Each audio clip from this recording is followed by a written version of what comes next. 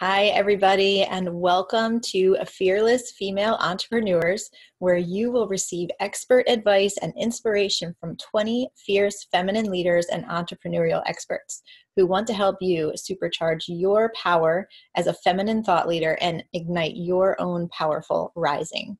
So I am your host, Jocelyn Mercado, and today I am so excited to announce Theresa Pridemore. Welcome, Theresa. Hi, thank you.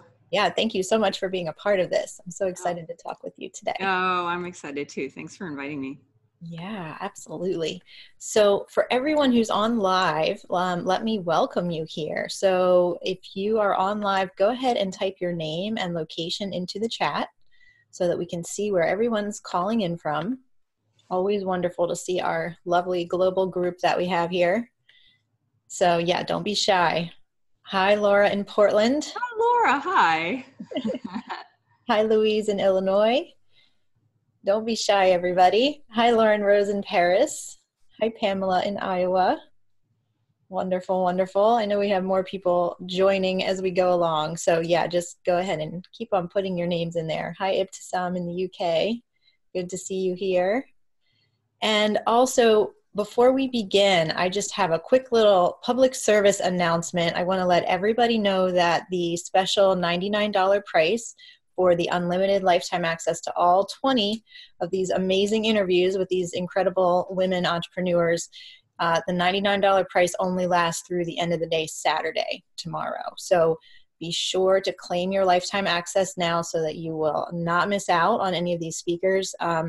We're on day 5 now, so if you've missed any of the interviews or if there are any that you just loved and you want to come back to and listen to them again, be sure and claim that lifetime access. So if you're on live, I'm putting the link to lifetime access in the chat right now, and if you're listening to this as a recording, just scroll down a little bit below the video and below Theresa's free gift, and you'll see the link to claim that lifetime access. Okay, so back to the main event here. So Theresa, let me just introduce you to our audience.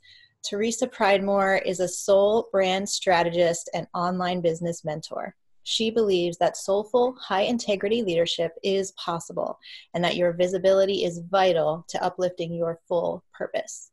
After running a successful web design and branding agency for over a decade, Theresa craved a deeper level of meaning in her work and desired to serve in a bigger way. She asked her guides, consulted her pendulum, and a new incarnation of her business emerged, Sovereign Spirit, a soul brand mentorship and online strategy consultancy designed to address the deeper challenges that spirit-led entrepreneurs face when approaching matters of visibility, value, and sustainability. Now, Theresa supports growing leaders in fully claiming their genius through inspired brands and step-by-step visibility strategies. When you are ready to claim the next level in your work and audience, Theresa is the person to call to help you navigate the terrain of going bigger with your expression, visibility, and mission. Okay, wonderful. So, Theresa, your topic for today is Harness Your Brand Magic, Power Archetypes for Female Entrepreneurs and Lightworkers.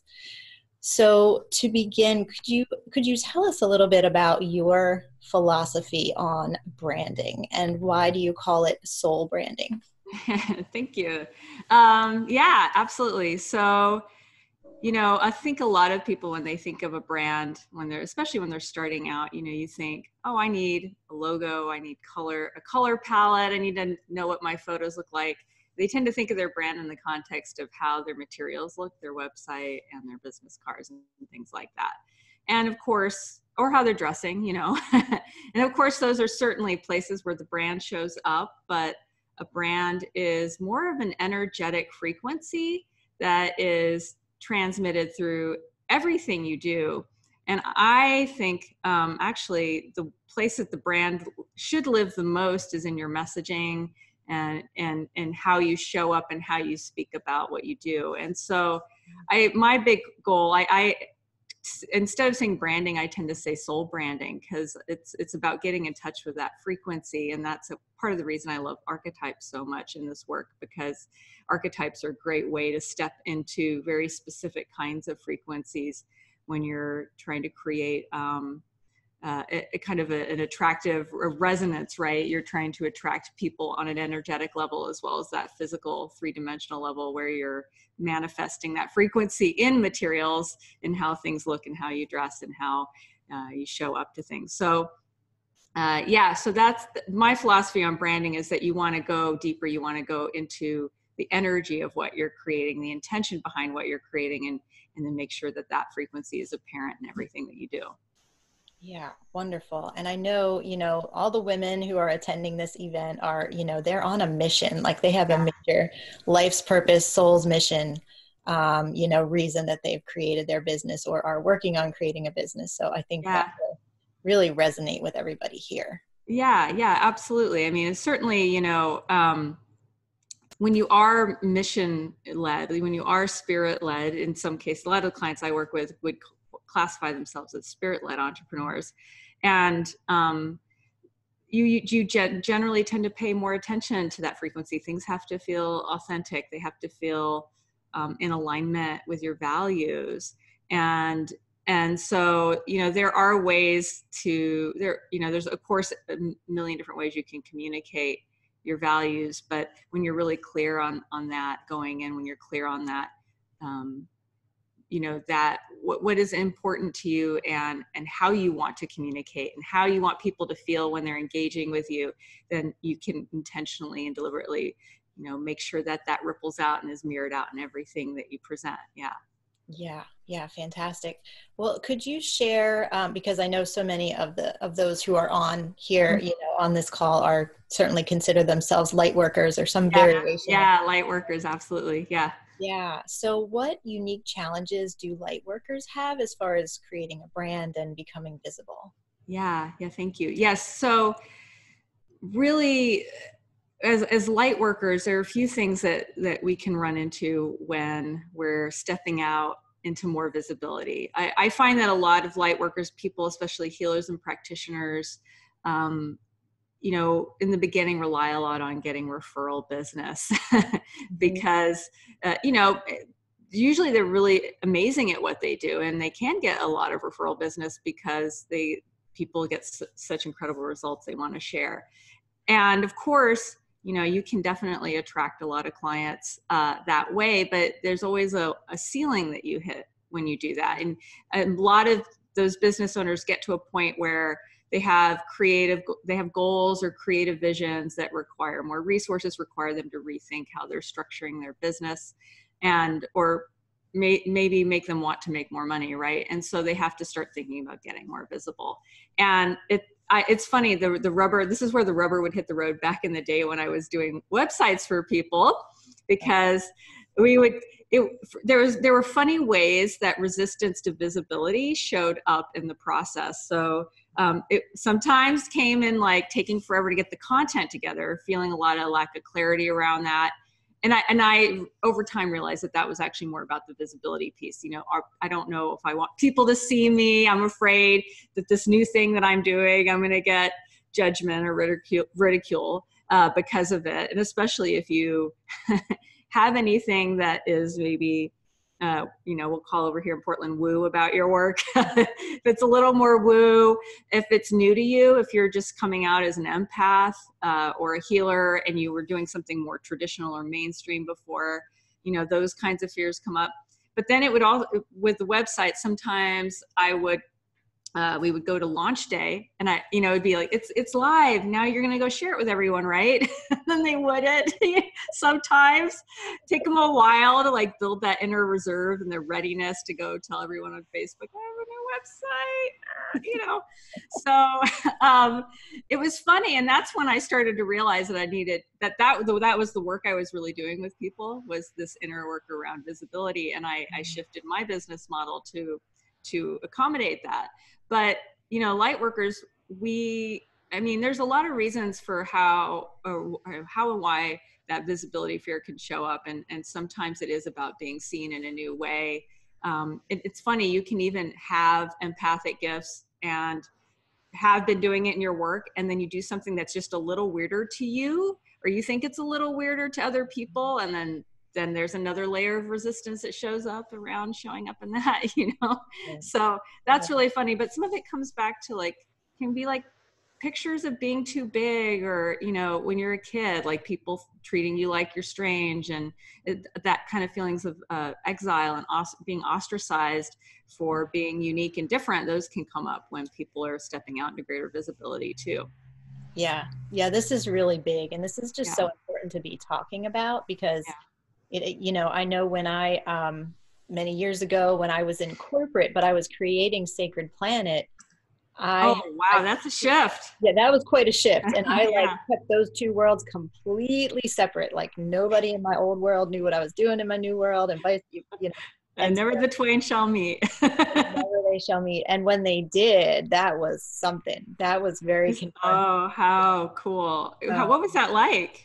but it was, so that was after I had quit corporate at least. So I Uh-huh. wasn't really trying to like uphold the image over there anymore. So that helped. Uh-huh. But yeah, I just, one, you know, at some point just decided to take that dive and connect the two worlds. Yeah. There was some fallout for sure, Uh-huh. you know, as always, our relationships change when we do that and everything. That's true. But That's it's true. about becoming more true to who we really are, you know, and fully expressing. So, Yeah. you know, The benefits far outweigh, you yeah, know, the problems that will come up. And it's true, you know, I also work with a lot of people who are shifting into more leadership and shifting into different roles. And when they do, you know, the big fear is, am I going to lose my old client base? Am I going to lose my old audience? You yeah, will lose some, but you will gain so many more, just for, again, it comes back to that energetic part of the energetic part that's part of your business, part of your brand. When you're really aligned with what's true for you, and with your truth, with your expression, with your passion, and you let that flow through you, you're way more magnetic, and you're going to attract more people to you. It's just, you have to get over that first little hump, right? yeah, And the fears that are associated with it.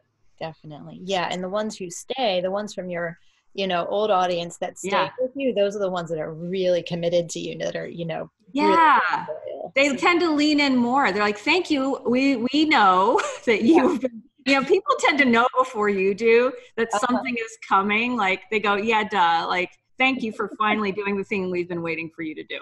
Right. Yes, exactly. And those are the people you want to keep. So it's Yeah. like I feel like it's a refining process of building, you know, your truer and truer tribe, right? As Right. we go I, along.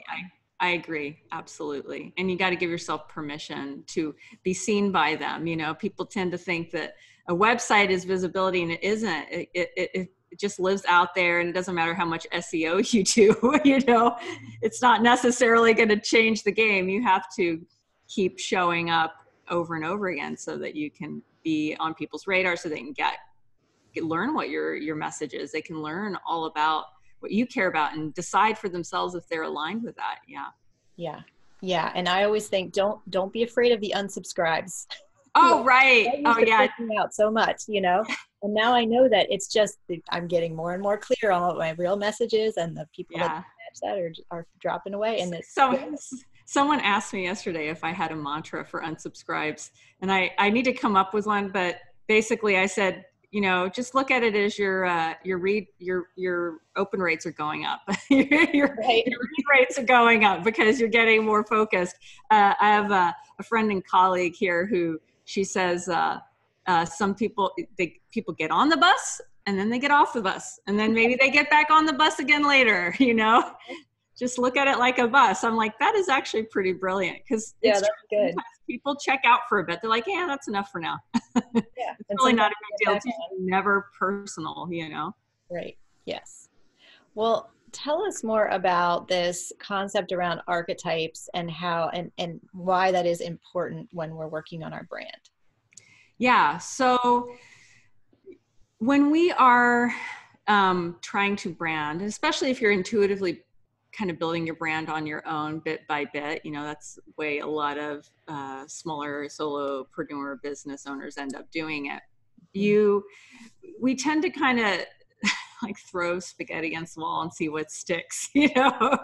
And because we're so multifaceted ourselves, it can be challenging to make it feel cohesive, you know, to refine it.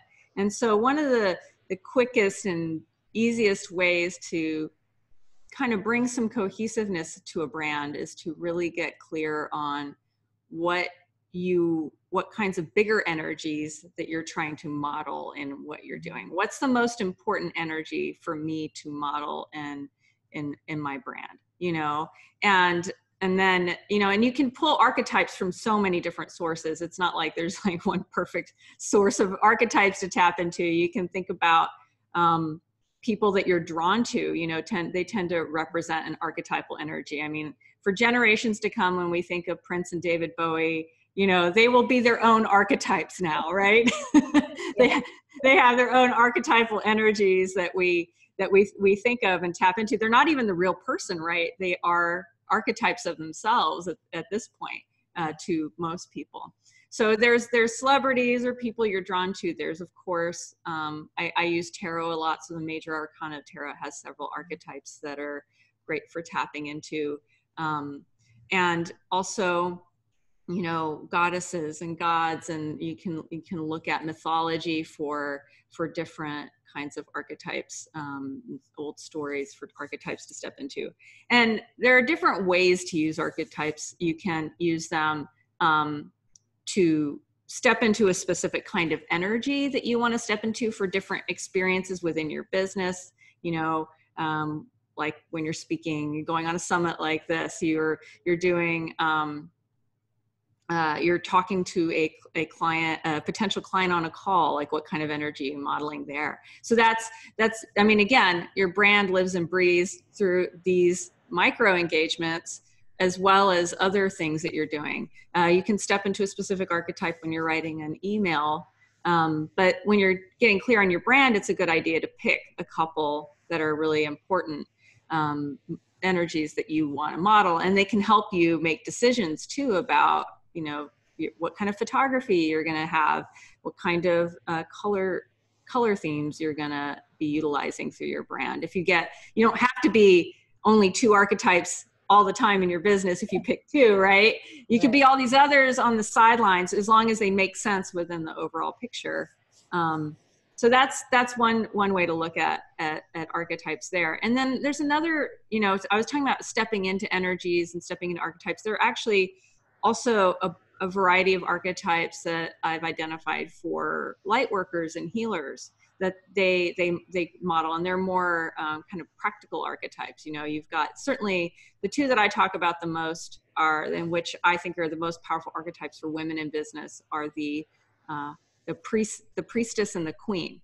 Those are the ones I end up talking about the most, because they have a very strong relationship with each other and how they can help you sustain your business. But there's certainly, there's the healer, there's the teacher, there's the muse, there's a bunch of different archetypes that we play within, and everyone has their primary combo, that they do in their work, primary combination of archetypes that they're stepping into. And when you get really clear on those, then you can actually really hone in on why your work is special and unique, and amplify that. Yeah, I love that. And I love this idea that, we're not choosing one archetype and that's the one we have to stick with for the next 5 years or something, that there's, that we move in and out of different archetypes depending on what we're doing, depending on what it is that we're creating based on that archetype. So yeah. Right. Yeah, absolutely. And, there was something I was going to say, but I will talk a little bit about the priestess and the queen archetype, actually, because that's kind of the core of like what I think is really important. So this is something I've identified in the last couple of years, especially working with my client base. I found myself getting really curious about how these two archetypes play together in a lot of the businesses for a lot of light workers. So the priestess is actually the archetype that most employ at certain in the work of their business when they're working with clients. And so the priestess is in charge of creating the container. She creates the container for healing, and she is the translator of the spirit world, of spirit, of her guides. Yeah. And so this is kind of a geeky thing. Like there's a difference between her and the magician. Magician's like manifesting it, right? but the priestess is like the communicator, the conduit for the mystical arts, the wisdom that is hard to see for most people. And so the priestess wants to create a powerful healing container, because she knows that, you know, in our very kind of more masculine centric world, everything's about pushing, right? Everything's about making things happen. And the priestess lets things happen. And the reason that she trusts that things will happen is because she's set up a powerful container, and she knows how to use her tools to bring this energy into the experience. So she's the one who makes it possible for the transformation to occur. You know, everybody who's creating a healing container is creating some kind of transformation. And so, you know, the priestess just wants to do her work. The priestess she just wants to do the healing. She just wants to, you know, that's what she wants to focus on. And you'll hear a lot of healers say, you know, I just want to do my work. Do I have to do all this marketing crap? Like, I really don't. Right. Someone else take care of that for me. And, you know, and it comes from a good place. You know, when we see that we have the power to offer transformation, we want to do more of it. It's addicting. It feels amazing to feel like you're helping people transform. Yeah. Our zone of genius, you know, if that's what we're doing. Yeah. Absolutely. And so the thing is, once upon a time, the priestess had someone giving her a temple to work in, you know, to do her work in and to support her. But we don't have that mock-up in our culture right now. And so women have to make their own temple. They have to be their team, to be in charge of supporting their own inner priestess. And so that's why she needs her queen. And so you employ your queen to take care of your priestess, you know, and she is in charge of building the empire, so to speak. She creates the community to bring the people to work in the priestess's temple and her container. And she creates the sustenance and financial thriving to support the priestess in her work. So you can't, you have to, I mean, if you're going to be bringing in such high level energy, transformative energy in your work, you need to be able to take care of yourself, feed yourself, not be stressing about money all the time. You know, those are the most basic things, right? But a lot of people, to maintain their frequency, need regular body work or, you know, energy work. They need to have time to meditate and have spaciousness in their day to really get in touch with that higher energy. They need to feel expansive enough to bring the best work possible, you know? So the queen creates space for that, and she takes charge of the marketing and the messaging and things like that. So she's there to support her. Another way I've seen this, there's like kind of another mock-up like this where it's like your adult supporting your inner child, you know, like, you know, saying, okay, guess what? I'm going to give you time to play, you know, and then when I do that, you're going to support me in getting what I need to get done. Let's make a deal, you know. Very interesting. Yeah. So I see when people can call those both in, then they're more successful, because you get out of this, I mean, we make, it becomes an excuse at some point, not to be, you know, hard about it. And I know this from personal experience, the whole, like, I just want to work in my genius. It's like, that's nice, but that's not going to happen. You have to step into the energy of providing the space for that, for you to be able to do more of that work. And so if you can go, well, today I'm stepping into my queen so that I can take care of my priestess, I think that actually puts you in a more empowered stance. Yeah. Yeah, I love that.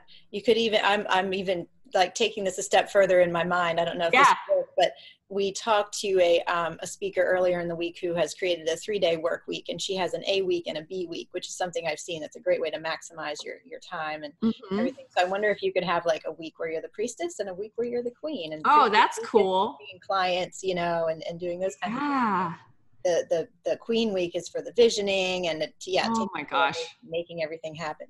I love that idea. I think that's brilliant. Yeah, I think that it's a matter of figuring out like what's your flow too. And I think something like that would work really well if you've been having a challenge around doing that. You can be very intentional and focused.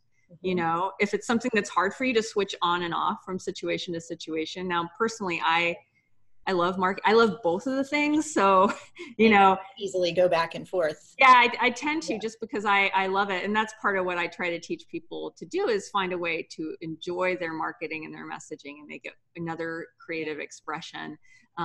But, you know, I also know that I'm kind of an odd duck. You know, I just like, the more writing I can do, I'm like, yay, I get to write a newsletter. This is awesome. Newsletter, sorry, not a newsletter, a marketing message. I don't like calling them newsletters. Great email messaging. I do enjoy doing that. I'm a weird cat that way, though.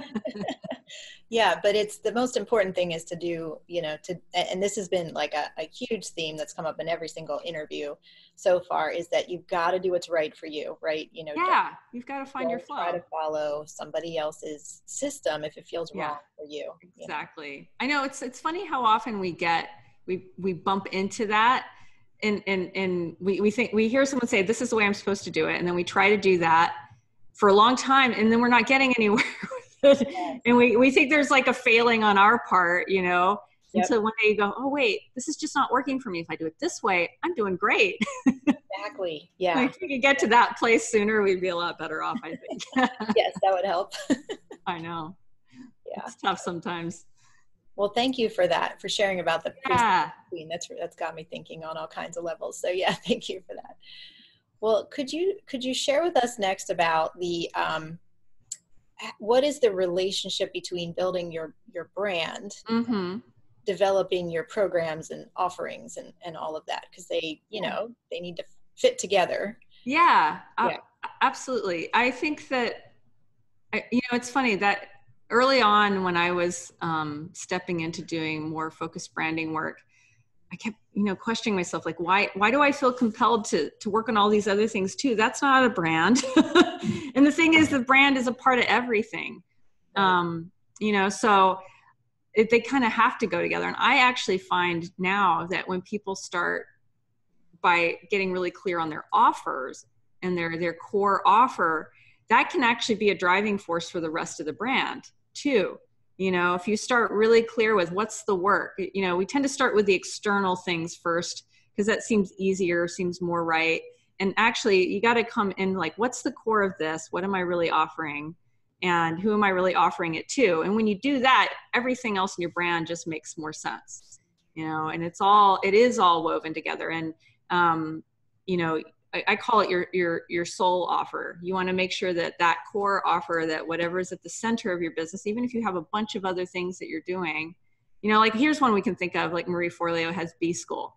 That's clearly her core offer. And of course, you know, her brand is also very much tied in with her and her image and how she does things. She's got Q&A Tuesdays, another like thing that she's really well known for. But I'm willing to bet, you know, that's everything is built off of B School. You know, what needs to serve B School, right? So that she can fill it every year, you know, so it's very intentional. And one thing about being really clear on what your programs and offerings are, and who they're for, it's then you're getting really clear on who your soulmate clients are and how to communicate with them for them to get what they need. And then, you know, now better what your brand needs to do to bridge the gap between you and what you offer and how you want to be seen and witnessed in the world, and how your client wants to, I mean, that how you want to be seen is always like a part of how your client wants to be seen as well, right? Because they're connecting and they're energetically matching with you for a reason. You know, so there's that other thing about really stepping into who you are, and then that's giving your audience permission to be mirrored and witnessed in you being witnessed in who you are. It's really an interesting experience. I found that for myself, you know, the more I step into my deeper and deeper levels of authenticity, I think that I'm having, you know, greater and greater resonance, because people are really, they're like, yeah, I want to do more of that too. Thank you for stepping out in that. And that's where I think that, you know, a lot of us are stepping into more and more leadership and modeling, because the more you can model that authentic frequency, the more other people will feel permission to do the same. Yeah, I think that is so important, especially now. I just feel like there's such an energy, such an atmosphere right now of just knowing that we need to do things differently than we've done them in the past, whatever that and that means something different for different individuals. But yeah, yeah, that we have a certain responsibility as thought leaders, to really model a new yeah, way, yeah, and a new energy and a new perspective. I think that's so important for all of us to think I agree. about as we're building our business. Yeah. Yeah, I think that it is interesting when we're stretching into new territory for ourselves. We tend to think of it in terms of risk to ourselves or fears that we have. Our brain tends to go down the "I won't be accepted" path, and really, actually, when you step out more and more, I've found. I mean, it doesn't mean that things don't show up when you get, let's say, if you get really, really big, use like super celebrity status. Yeah, people are gonna, be jerks sometimes. But I think on the whole, like, we tend to focus on the negative when most people are really, it's more about more people being excited versus the other way around, and there is a shift happening toward, there's like a deepening and more freedom and permission to be self-expressed and to be yourself. And we want to be a part of what's creating that beautiful expansion. We want to be going with it and to be able to be leading that, be a part of the leading of that. Yeah, I think. Yeah, definitely. Definitely. I think that's, just so important to bring into what we are doing. I agree. Well, so I love this part of your title for your talk today about brand magic. Yeah. And I feel like that speaks to this self-expression and authenticity, that we really want to bring forth. So what is your take on that, on how to create a really authentic brand? How can we go about doing that? Yeah. So, a lot of it comes from getting really clear on, so we talk about your core genius. So that is an important part of it, your natural gifts and tendencies that are expanding and growing over your life experience, right? And we sometimes discover we have new gifts that we didn't know were there. Yeah. And then we have to go, give those lots of space and explore those. And then there's also our personal interests and our passions too. I think, sometimes we have a tendency to say, okay, well, that goes off to the side. I don't do that over here. And there are times when you don't necessarily want to. I mean, I think about, sometimes people are artists and they actually don't want to weave it in because they want that to be really sacred and to have its own space. But there are parts of us that we leave out of our business and our brand that we can weave in, and of course, early on for me, I mean, the easiest example I can find is, I would do tarot readings a lot on the side, and now, of course, I made my own tarot deck and I made my own oracle deck and I pull cards in client sessions now, when we get stuck. And of course, I would have thought that was weird once upon a time, but I wove it in, and now I feel like it's more fun and people like it, and that's the thing that I was surprised by, is how much people liked it. I thought I was just putting it in there because I like it. And of course, all my clients love that kind of thing too. It's not the focus, but I get to bring that in, and more, I found ways to weave my creative self into my brand, into my work, and that has made it more resonant. But there's something else, like, I've been playing with in the last couple of years too, and it's again around archetypes and thinking about the idea of being authentic and genuine. And sometimes I feel like when we're stepping out into more visibility, especially early on, there's this question of integrity that's always haunting us. We want to be really authentic.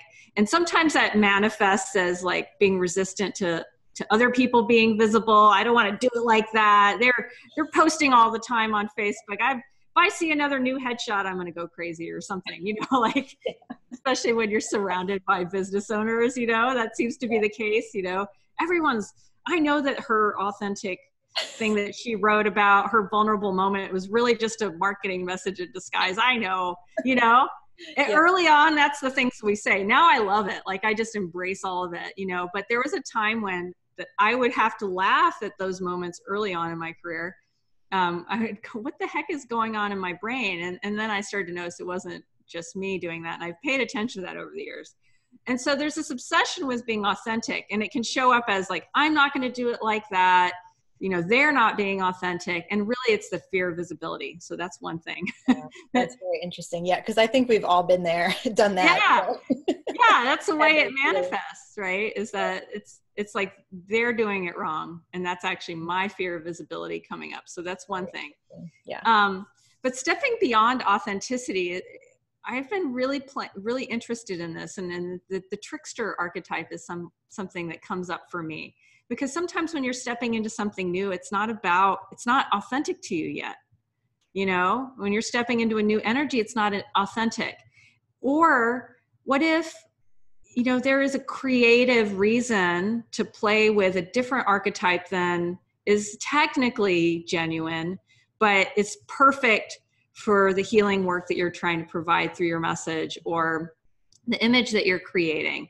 You think about, like, I talk about David Bowie a lot, but, he played a lot with the trickster archetype. He put on different personas to let the work come through that persona, for different albums. He was creatively using different archetypes and masks.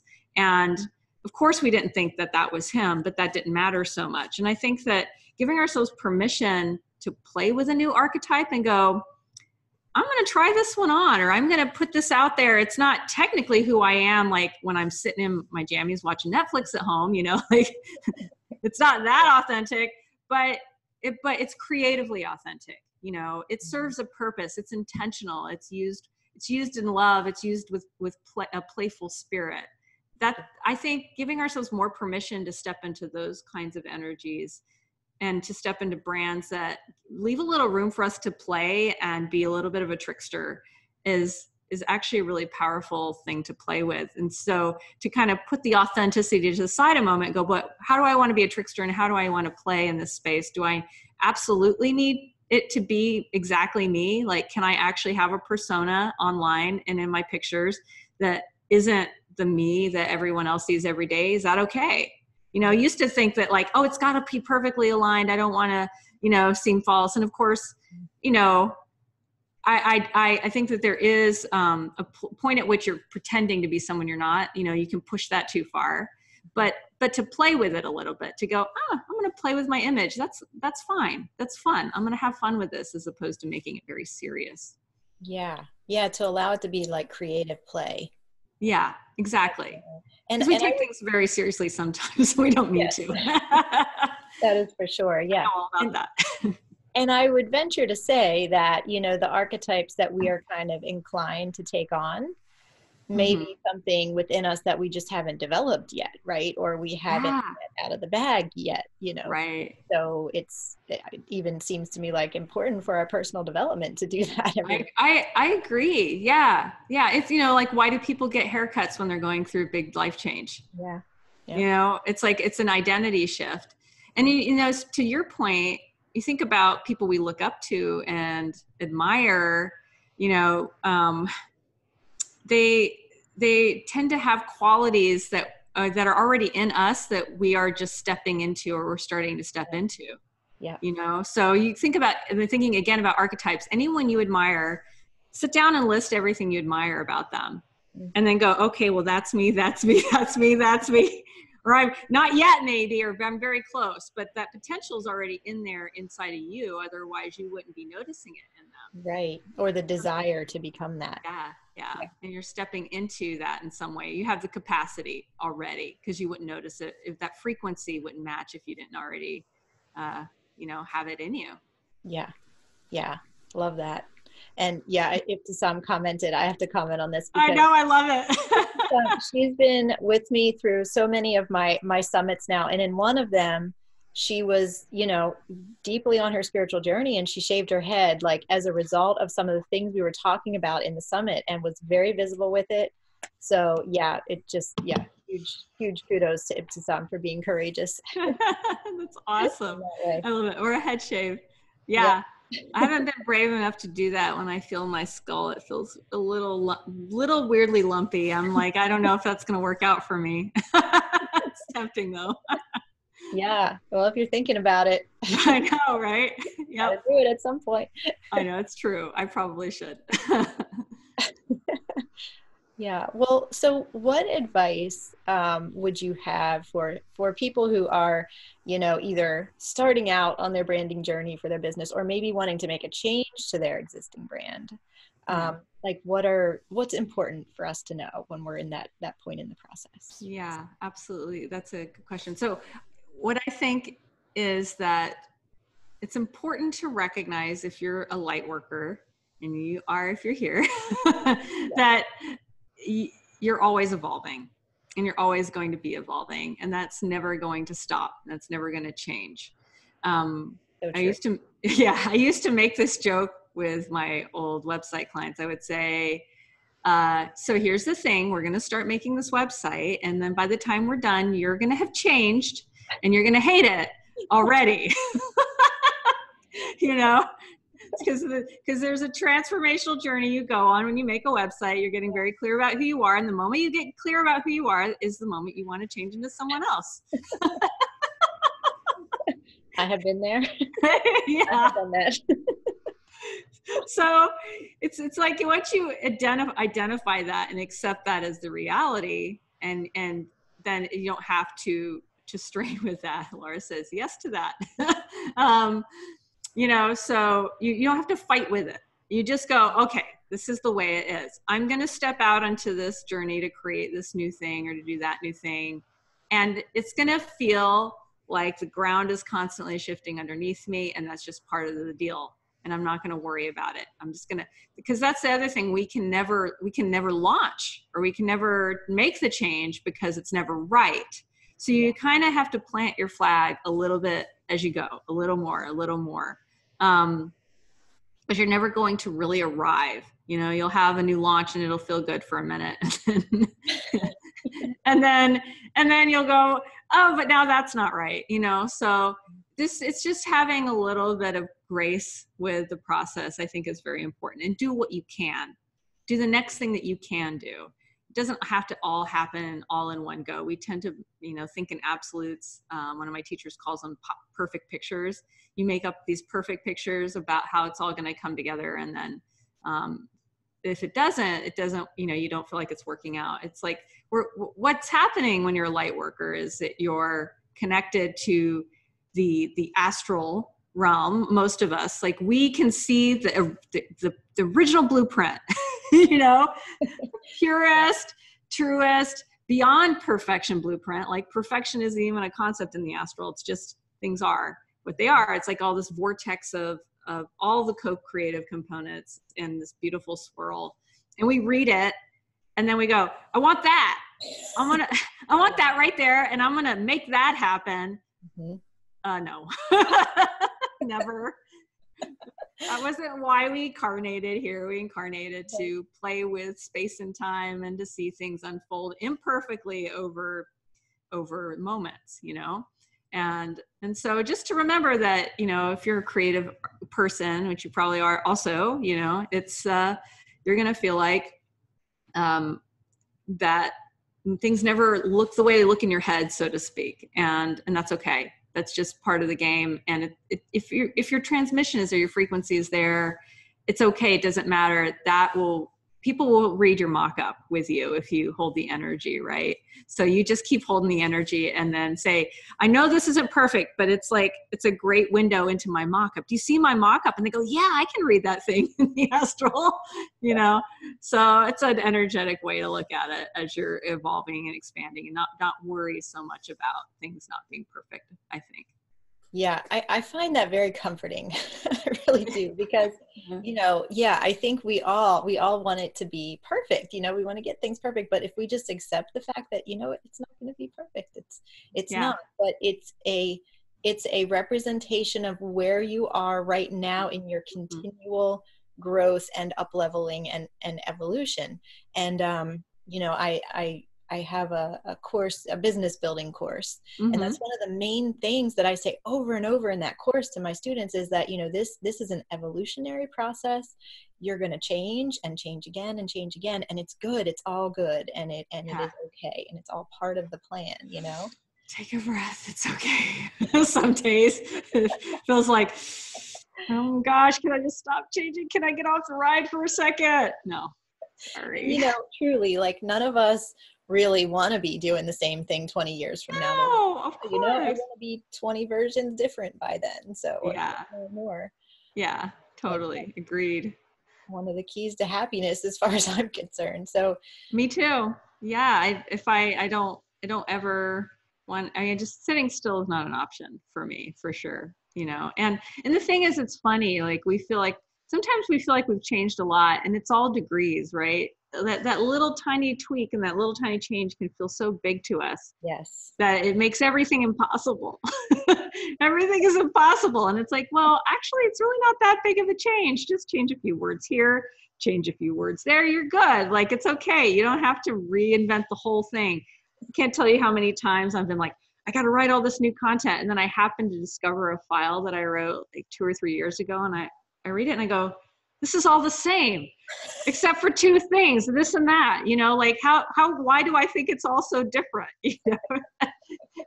I'm really just evolving. I'm not like, I didn't just wake up one day and turn into a whole different person. It didn't happen. Yeah. It feels that way, but it didn't.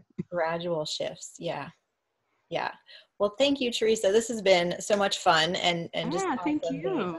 The value of what you're sharing here is just amazing. So yeah, thank you so much. Thank you for inviting me to do it. This has been a blast. I've really enjoyed it. And I love, as you can see, I just love talking about this stuff. I can just do it all day. Good.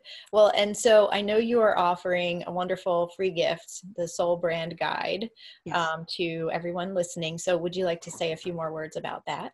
Yeah. So my Soul Brand Guide, it's an ebook that helps you get really clear on kind of the frequency stuff around building your brand and why it's important, and the things around visibility that we were talking about, the fears that Lightworkers tend to have. So there's some juicy content in there for that.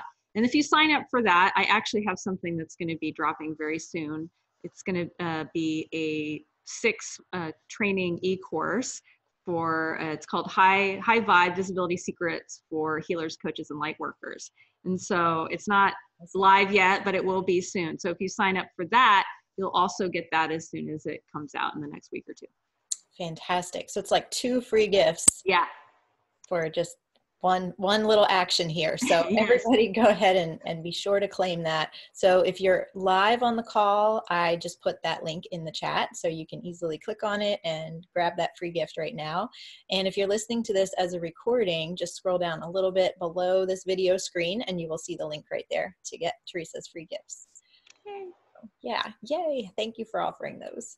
Yeah. Thank you. Thanks for putting it out there for people. I'm excited to see who partakes. Yes. So I would love to open this up for Q&A now.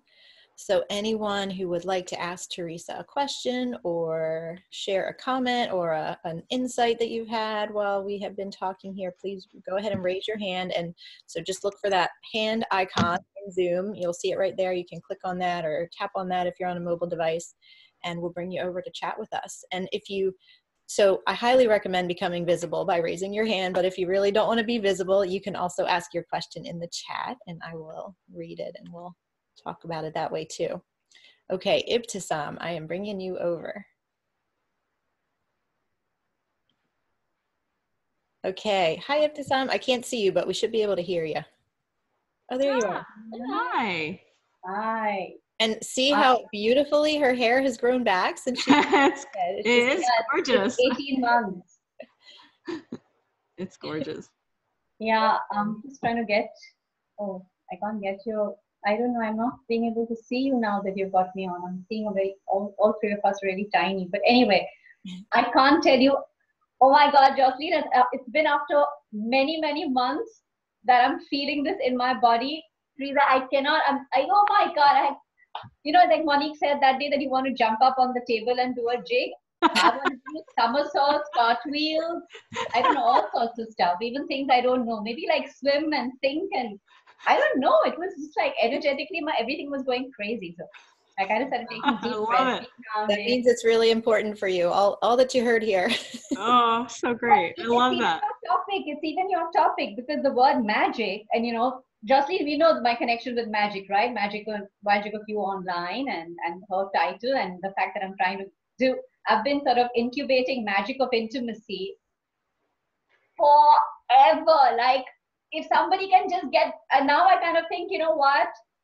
Forget the labor pains. I don't want to wait. Can somebody induce this now? That's so I'm funny. like so done. I have to kind of tell myself, be patient, divine timing, trust it. And there are some days I swear I feel I just want a C-section. I just like, come on, like just do it now, please. I can't do this anymore. Yeah, been there. I get it. Yeah, and it's just everything, and the synchronicities were, like there are a lot of things I don't know. Just to give you a quick background, so things that you said about I've been a psychotherapist for like over 17 years, and my main thing was relationship counseling. So everything that you mentioned, I had a thriving practice, like a long waiting. I was living in India, and when bit of strange things, I moved back. I was working in an organization in England. And I moved back to India, and I was sort of setting up house, getting everyone my daughter adjusted in school, and I was feeling really miserable that I'd stopped working. And I went to a homeopath for something, and she says, "What do you do?" Because as she was talking to me, I was doing all the reflection. I wasn't even giving her a chance to say anything because I was doing my own reflection back. So I said, "I'm a counselor." She said, "We need people like you around. Would you just like to start working in my, I've got another room." So, when you said about that the temple is provided. Yeah. And I'm like, yes, I never did anything. It was just complete word of mouth practice. After the first client, I never looked back. It was just it was magic. And this lady, I kind of just, everything was working. Then weird circumstances, I moved back to England and my practice drops. Weird stuff starts happening to my body. My life crumbles apart. Everything I knew just disappears. Wow. That's when lots of things were happening when Jocelyn came into my life. And then I now, if this ever is written in a massive narrative, my tagline is going to be, and the rest is history. Because everything started changing. And then, anyway, to cut a long story short, because, when you, just before you mentioned the word tarot, all these things, because I've been a psychotherapist, everything has been in the head. Yeah. And for the last 18 months, a lot of embodied stuff, doing a lot of 5 rhythms, just getting into the body and feeling things. Yeah. And, when you talked about the goddess and the priestess, and I think I kind of hold that. I kind of, a lot of, there's so many things about sexuality and the kind of work that I had to bring in. And, this is the visibility factor. It's also interesting that I'm actually sitting with a sleeveless t-shirt today because I almost never expose my, I can't explain this. Anyway, I'm just it's like you're becoming more visible. Me down a bit. Because it got so much involved with sexuality and women's sexuality and men's because of my nature of work. This was an area where you say there was terrific resistance in my own self, because counseling and doing relationship work is one thing, but bringing in the whole dynamic of sexuality. Yeah. Given that I also was a psychosexual counselor, but still this is a whole different shame, blame arena, and my own personal lived-in experiences with a lot of stuff. So I think there was so much of resistance, and when you were speaking about things like, no, I want to do it my way, and this is not, and I think Jocelyn will understand. I have, every time she sort of gently pushed me forward, I'm like, no, I'm not going to do Facebook. I'm not going to do this. This is not my style. I just don't do it. And, when you said something like, and I kind of say this, I said, this is not my work. Like, for Christ's sake, I'm not the kind of person who's going to create a website. Somebody else will do it for me. That's not my thing. Like, it's so kind of, I'm doing what I'm good at. It's like, and when you said that, it resonated. I'm like, yeah, that's why I'm waiting for these other collaborative people who are good at what they are doing, and let them do that. I'm doing, so when you mentioned about the queen, and I'm like, yeah, that was the masculine, that was for me, that spoke really loudly, that I needed to get the doer out as well. That, you can't just be this sort of priestess and say, I'm going to snap my fingers. But now, having said that, you can do both. sometimes it's just, we get into one mode, right? You go all the way too far. And and you can hire people to do things. I mean, not everyone can to do all the things. So there are things that, we want to hire out that we should be doing ourselves, like our messaging. But yeah. It sounds like you're good at manifesting things. I think that's the thing. Like a lot of us are, but then there's a point at which it's like you have to actually weave your energy into it and actually make the thing happen. You are ready. You are ready. Yeah, You're so it sounds like it to me. And I love that you're honoring more of where your real interests lie now. And it's, it's funny, with something you're mentioning is how what happens often is our personal edge is the edge that we're meant to explore with our clients too.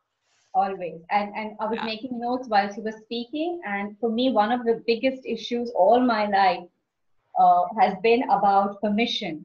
Been very approval seeking. And will somebody give me the permission, then I'll do it. And I think this whole journey with Jocelyn and I call Jocelyn and her tribe, whether it's Dream Symposium, they've all been like, I've been felt held, even though the journey has been very on your own. It still feels there is someone out there who's understanding you. But I think what I wanted to mention is the thing that you said about authenticity, and I think it's also a question that when you said what you want for yourself is what you want for the clients, and I think that for me is exactly what it is. That it's about it's living your true potential in your fullest, with courage, with integrity. That is what I want for myself and for my clients, and I think that is what my clarity. That is my client base. So awesome. and most importantly, it's balancing the masculine and feminine, because that has been a huge struggle for me all my life. Really. So I think, with this session, I knew that was, but you kind of just totally packed it for me. So thank you. No, thank you for sharing. It's so lovely to hear your story. And it sounds to me like the thing that you need to birth this baby, this 20-month baby, is to decide that it's time.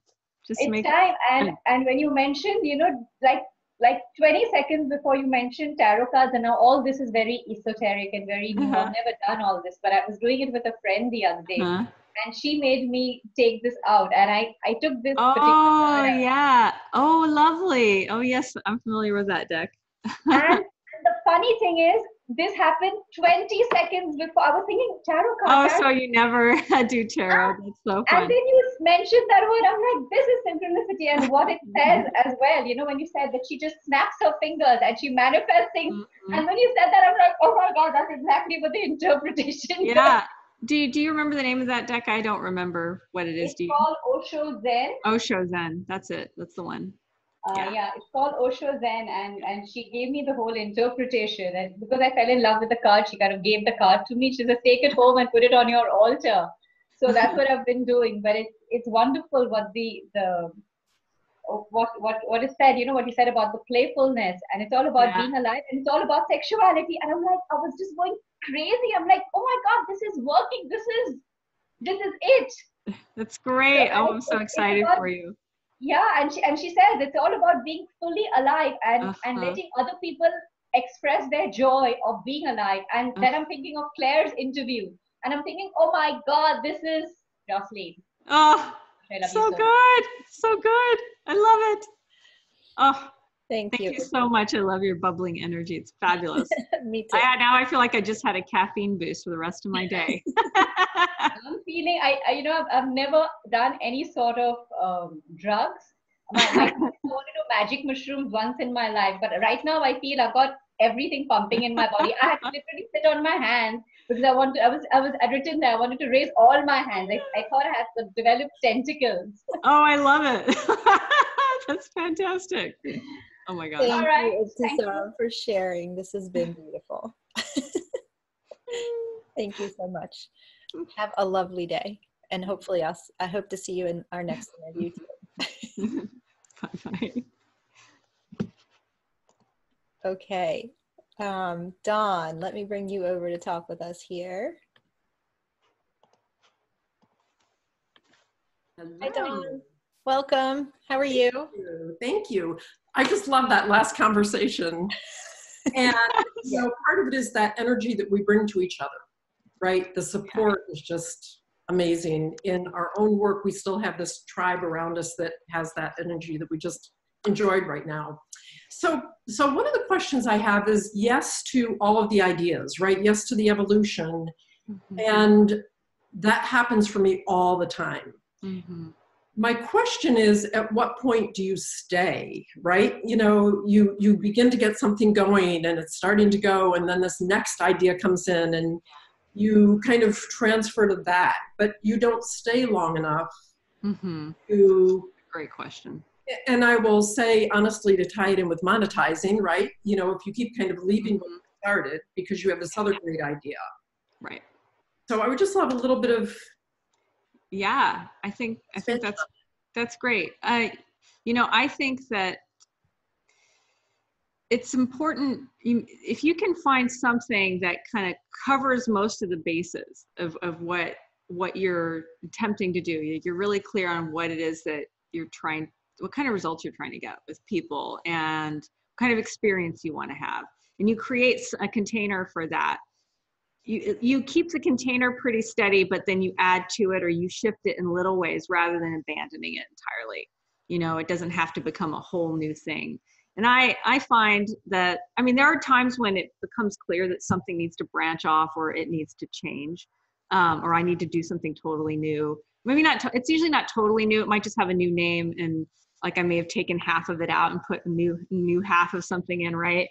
But you want to try to keep something, your primary, like I call your soul offer, you want to try to keep that steady for at least a couple of years so you can give it a chance to evolve and avalanche. And then you can put your toe into other things and explore other things as long as they're not, taking you away from your core focus. I think it's always important to have one core thing that you're letting it grow and expand. And then, it's also a matter of like giving it time. Like if you have a new idea, you can start working on it a little bit and documenting it. But if after time it doesn't keep building momentum, then maybe it wasn't something that you were meant to do. The key is not to just abandon things, is to give it time to prove whether or not it's actually that next thing that you're meant to evolve into. And I think it's helpful when you have like the coaches and other containers you can go into where people can witness to you, like, actually, this sounds like shiny object syndrome, right? Shiny object syndrome, maybe give it a little time and let it shake out and see if it's still making sense. This one's a tough one because there's really no hard and fast answer. And it's kind of a trick of knowing yourself. If you know that you're the kind of person who is a generative, very creative person, and you do feel like you fall prey to bright, shiny object syndrome, ask yourself always when something new comes up, is this furthering my overall goals? How does this tie back to my business? Is this actually moving the mark for me on my business? And if the answer is no, it doesn't mean that you don't do it per se. It just means give it more time to feel into it, just to make sure that it's not something your soul is beckoning you to do. Because, I'm also running a web series. I'm making a show sometime the next year or two. And, I had to spend a lot of time with that. Is this going to further my goals? And there are ways that it can, but that's essential to my soul and I have to do it. Like it's a thing I just have to do to feel complete. So now I'm like, okay, well, how can I structure everything else so that I can create space for that, as opposed to it being the thing that I just abandon everything for, because that's our temptation when we get, it's a way of running away sometimes. And I learned that because I'm an artist too. So my art side used to fight all the time with my business side. And it would be this weird pendulum swing, like, no, I'm an artist now. No, I'm a businesswoman now. No, I'm an artist now. And I realized I was sabotaging them both, by doing that. And I eventually came to this place of, okay, I get to have a thing that's growing and developing, and I get to create space to explore this over here if I need to, when I'm able to.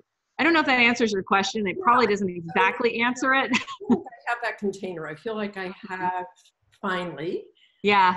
Kind of a core piece. And maybe what's happening is that within that core piece, it's like mind mapping, right? You have your core idea in the middle, and then you've got all these little bubbles around. And so what's happening is with that core idea, for instance, I've written a book. Now I want to do the second book because there's that bubble, right? Yeah. But I haven't spent enough time kind of promoting the first book or marketing, speaking to it as a speaker, and coach. And so I feel like sometimes okay, Dawn, you need to pull back and kind of complete a little bit more of that circle before you step into this. So yeah, I think what you said is very helpful. And it is acknowledging that the core piece actually is there. I know what that is. And slowing down maybe a little bit and saying, okay, here's this idea. I'm just going to put it in the parking lot. Right. Or develop it when you can. Yeah. Yeah. Or you can make time for it, you know, put a little bit of time in your week. Because that is the perennial problem for writers, honestly, is by the time that you're marketing your first book, you already want to write another book. It's just the way it is, you know? Exactly. And so I would say make it a yes and, you know, try to find a way into a yes and with it. Like, a great coaching phrase. Yeah. Just go ahead and do keep marketing the other, and then make a little time in your schedule to do the other. Because obviously it wouldn't be coming through for you if it wasn't important. Yes, you know? exactly. Well, and that's the trust I have, right? That's what I'm reading for you is that you do need to write that next book. Well, thank you. Yeah. This has been fabulous. Oh, thank you so much. Thanks for asking your question too. That's a really great one. I'm glad you said it, and thanks for sharing about your book. I'm excited to hopefully hear about your book. Thank you. About both your books. Yeah, great question, Dawn. Thank you for asking. You're welcome. Have a great day. Thank you. Thanks. All right, we have a question in the chat from Brenda. Where can we learn more about the archetypes, please? Yeah, so I am in the process, speaking of books, I'm both things. I'm developing a group program around working within archetypes for your brand. It's going to be called a Soul Brand Secrets Program, and that I'm going to probably be launching mid-March. So there's that. And there will be a book related to it. Once I started writing the program, a book basically wrote itself. So that, speaking of books, that will be coming up. And in my newsletter, I do talk about archetypes on my email list. So if you sign up for that, I will be messaging around that for that program, and of course around archetypes and around all kinds of things around branding and visibility. I do talk about on my list. So yeah, if you sign up for the free offer, you'll be on my list and you'll get all those goodies. Awesome. Thank you. Yeah. Thank you. Thanks for asking. Let's see. I'm looking for more questions. So I don't see any more questions in the chat. So I'm going to do a last call here. Last call to ask Theresa your question. Don't be shy. This has been such a great interview. I know there will be some more questions out there. So go ahead and raise your hand if you'd like to ask her something. And if not, we'll go ahead and close. Everybody's being quiet now. If to some point I have more. Yeah. All right. Well, I think we will probably go ahead and close the call then. Oh, let's see. Okay, Alice is raising her hand. So Alice, let me bring you over. Hi, Alice. Hi, Alice. Hi. Welcome. Yeah, question. I'm Alice. I was very surprised about the archetypes. I like it very much. Yeah, because of my name is Alice, and I like very much to make nice green environments and use creativity and work with children and help schools to make nice environments. Maybe you have some tips about archetypes, the combination of my name, Alice in Wonderland. I use it also in a video for crowdfunding. So there's the music of Alice in Wonderland, and I'm talking about creating wonderlands. Oh, beautiful. So, but maybe, I was thinking during your talk about rabbits, about animals, about I'm from hiding myself. I'm now 50 plus. I'm 53, I think. And I don't like to be visible, but I know I have to. And yeah, it's really a big thing. It's there is really a lot of fear, and yeah, it's out of childhood, of course. I don't know, but maybe you have some tips about archetypes and Alice in Wonderland and animals and how to make nice combinations. I don't know. Yeah, so I think that, you know, coming into your question about being afraid of being visible and how that kind of stems from childhood, I would say you can find, if you can think of I mean, for one, well, Alice in Wonderland, she's kind of fearless and she's going into the unknown, right? Into this whole other land, and not being afraid to ask questions and not being afraid to not know what to do, you know, in this new environment. So if you were to adopt that particular archetype for yourself, then think about it as kind of from the perspective of Alice. Like, you can go into this terrain of maybe being more online, or doing more, you know, I don't know if you want to do videos or if you want to do more messaging, whatever you end up doing, giving yourself permission to be in this unknown world, this world where you don't feel like you understand all the rules, right? And it's okay to make mistakes. It's okay to eat you can eat the one thing that makes you bigger, because then you can go drink the other thing that makes you smaller, and it's going to be fine. Everything's going to end up being balanced in the end, and you're going to find your way, you know? So that could be one way for you to step into that archetype around visibility. And then I loved you mentioned rabbits. So rabbits tend to represent, in tarot, it's connected with the Empress card, which is my, you know, the flip side is the Queen archetype.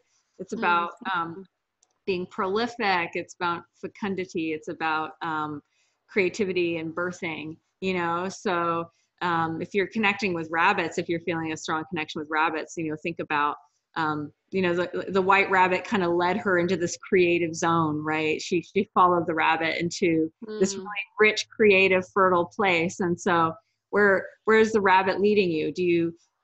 What's your inclination? Do you follow the rabbit, or do you talk yourself out of following the rabbit? Do you stay out of Wonderland? Do you stay under the tree and just keep reading your book, you know? So if you have a curiosity or an insight, is your tendency to shut it down, or do you actually follow it? So there's that part of the rabbit energy. And then you can, of course, just use the rabbit energy in just being creative and playful with your brand itself. If you're working with children, giving yourself more permission to play might make it easier for you to be visible, maybe being more childlike in your own exploration of that, and letting it be something that you jump into playfully, as opposed to it with seriousness. I don't know, is that helping at all? Is any of that connecting for you, or giving you a way in? A little bit, yes. Yeah, I don't know. I don't know. I really have to play with videos, I think, and to the Facebook thing. I don't know. Just how pick to one. You don't have to master everything at one time. Pick one thing that you're going to try to get a little better at. You know, whichever one feels like the easiest one for you to get into and follow. It doesn't have to be all of them. That's what would be my advice. Yeah. So whatever you're more curious about, start there. Yeah. Another thing I wanted to say is, you also hello. It's all good. No worries. You said before you are very creative, so you have different aspects you want to do. So I'm organizing little events. I'm on events with my tent and with my chickens to do creative workshop with children. But I'm also an organizer. I want to show films to get people together, to have connection, and to learn about what is necessary to develop in our world. And so I have a lot of different things, and I studied biochemistry, so I love it. So I'm nothing and I'm all. So sometimes it's very disturbing. So where am I going? What's my the big thing is to change the world and to make it healthier and wealthier and happier. That's what I have on my cards. Maybe. Oh, lovely. Yes. Yeah. So, and there's another side, and it's where I am on an event. Oh, and lovely. I put my tent over there. It's very natural. It's very nice in the Beautiful. Netherlands, and I have my chickens with me, so to make the connections with the animals, and it's really very nice. So, yeah, it's fabulous. It's overwhelming. Sometimes. Yeah, well, you know, sometimes I would say it sounds to me like you're a very giving person, and you know, sometimes we tend to overgive, and that's where it can be hard. And that's another thing light workers have. It has a tendency to be overgiving. And sometimes you have to get back into the center of like, what is my real mission? And is everything actually moving me toward that? If you're so kind of getting in touch with your queen energy, that she's the one that you check in with when you're wondering if you're depleted and you're depleting yourself. And if you're getting depleted, you're not in as high a level of service also. So the best way in with the helper mentality to make headway is to remind your helper, I'm actually not helping as well if I'm over helping. When I try to do too much, I'm not as helpful as I think I am. And if you could do a little less, you might have a little more bandwidth to learn the technology and the communication piece. It might not feel so overwhelming. And one thing I try to say is when you're going into new technology, try to put aside all of the stories you have about how hard it's going to be or how old you are or whatever, you know, barrier you might have to it, and go, I'm exploring. I'm an explorer. I'm going to make that mistake, and I don't care. I'm going to make all the mistakes, you know, and you'll learn faster. You know, you'll actually learn faster because it's usually not that hard to learn and get the hang of it. I mean, sometimes there are things that are challenging, but if you go in with this a mindset of willingness and you have some spaciousness in your life, if you don't have a lot of room, it's hard to expand those things. But the thing is, if you do, you're going to have more people coming to your events. You're going to get further with what you're trying to do. So it is worth it if you see that as integral to your mission, it's actually part of the mission, maybe just as important as you hosting an event. Maybe if you had a choice, you would host one less event and do a little more marketing, and then you could actually do more of what you want to do. So I would say play with that idea a little bit. Okay. Yeah. Thank you for sharing. I love it. Thank you. Yeah, I love what you're doing. It sounds wonderful. I want to go. I want to come to the Netherlands and go to your event. And you said chickens, right? You have chickens at your event? Yes. Oh, I want to come meet your chickens. I have them at home, and people, they are very surprised. A lot of people were saying, I never touched a chicken. They are so soft and said that they are. Yeah, chickens are amazing. They can actually be very sweet, very friendly. Well, thank you for sharing. Great.